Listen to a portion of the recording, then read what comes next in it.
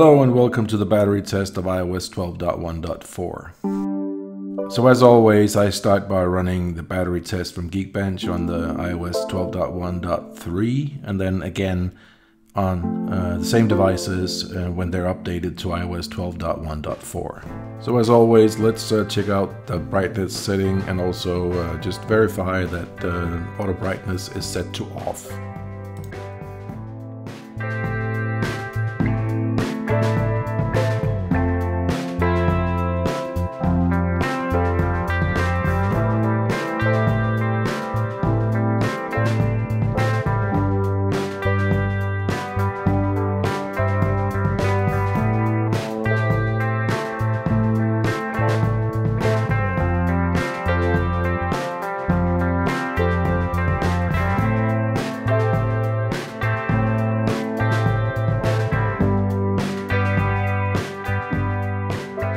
And we are almost ready to go now. Only thing left to do is to launch Geekbench, put it in battery test mode and cut off the power.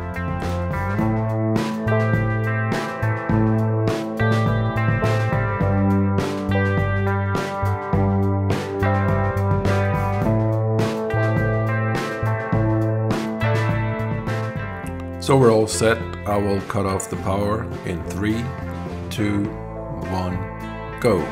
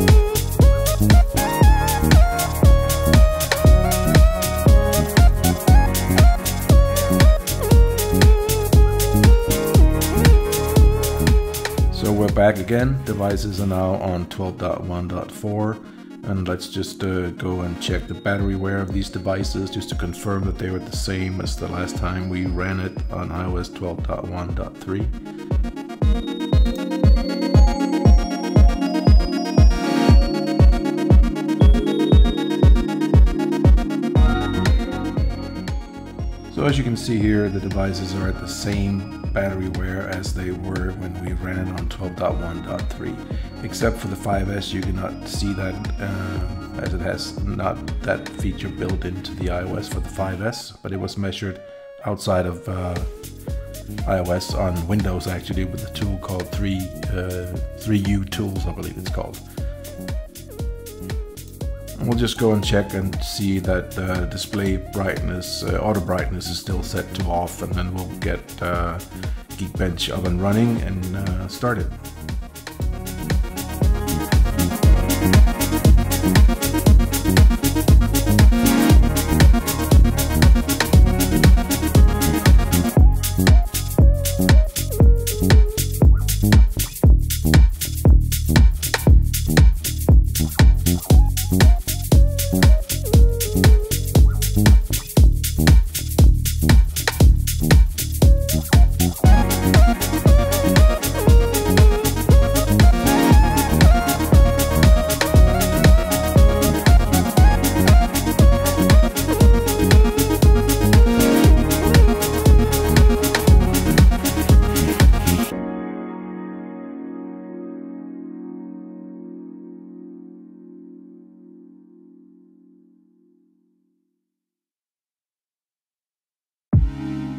So we're all set. I will cut off the power in 3, 2, 1, go.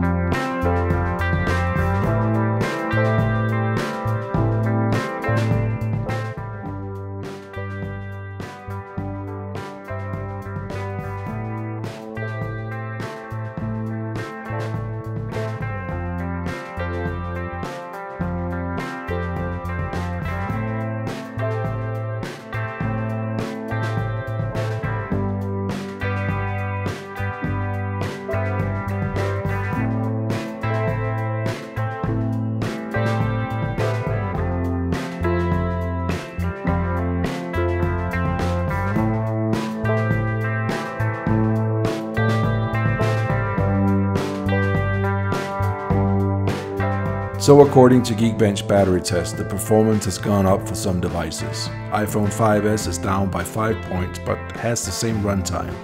iPhone 6 is up by 25 points, but note that the battery health has gone up by 1%, even though it's still on the same battery. iPhone 6s is down by 40 points, actually what it gained when it was tested against iOS 12.1.2. And iPhone 7 is down by 10 points. The iPhone 8 is up by 45 points.